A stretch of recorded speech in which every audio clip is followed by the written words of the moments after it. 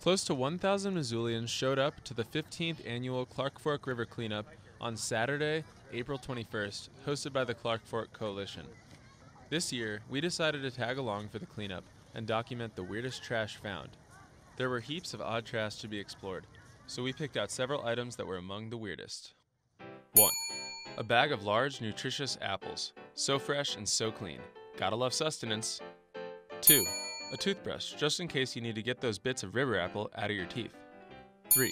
A headless Barbie with a beautiful dress and what looks like it could be a real crystal bracelet. 4. Some original artwork, artist unknown. 5. A beautiful brunette wig, possibly made with real hair, that won a Weird Trash Award. It looks quite moisturized from all that pristine river water. 6. A Microsoft mouse, for all of your computing needs. 7. A makeup brush, if you're ever in need of some riverside foundation. 8. A dog corn on the cob holder, perfect for that springtime sweet corn. And 9.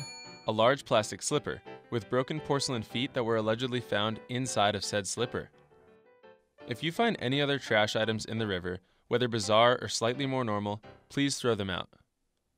For the Montana Kaiman, this has been Eli Imadali.